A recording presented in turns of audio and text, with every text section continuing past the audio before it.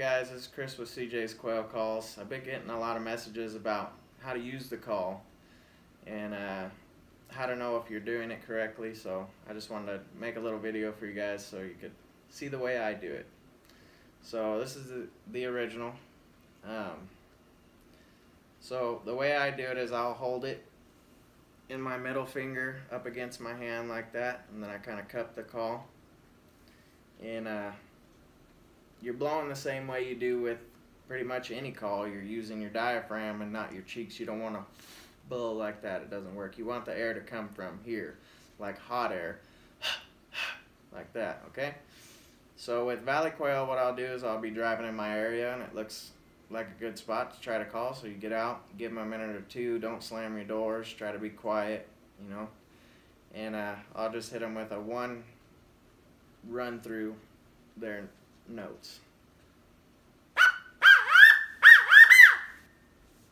So I'll do that and I'll give them about 30 seconds. If they don't respond, I'll hit them several times through the notes.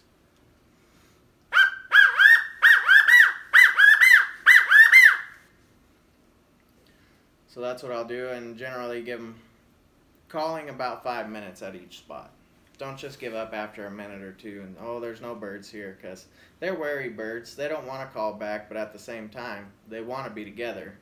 They're a covey bird. They like to hang out with a lot of other birds. So best thing you can do is spend some time with it.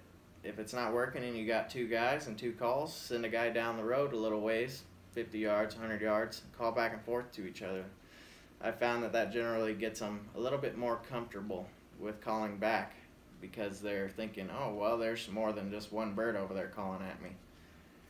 So, and with Gambel's quail, you know, they sound a little bit different. They got that one note on the end that's different than a valley quail. But I've gotten them to call back with just as little as just going, and they will call back to a valley quail, but the best way to do it is to run through all the notes, you know, and I do the same thing just like I do with valley quail, is I'll run through it one time to begin with. So let's do that.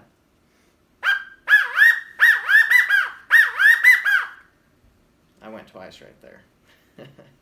Anyways, that's what I'll typically do, and I'll work them just like I do with valley quail. Give them about 5 minutes just calling and calling. Send a guy down the road, call back and forth to each other.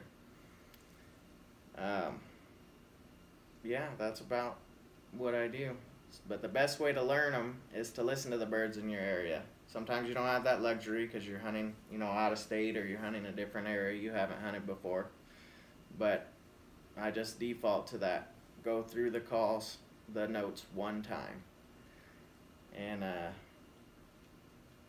then I'll increase it over and over. You get them to respond. I'll typically call back to a quail a bunch of times. If I can get them to call, I love listening to them, so I want to call to them back and forth and back and forth. And you can actually move the birds in your direction if you spend enough time and just continue calling and it's sounding well.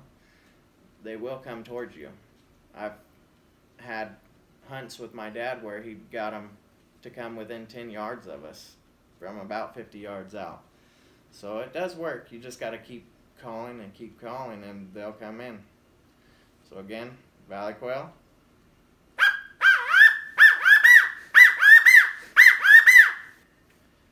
And a Gambel's quail.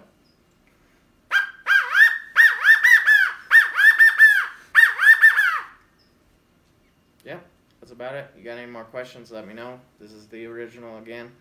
These are 12 bucks, shipping $6.75. Doesn't matter how many calls you order. Thanks, guys.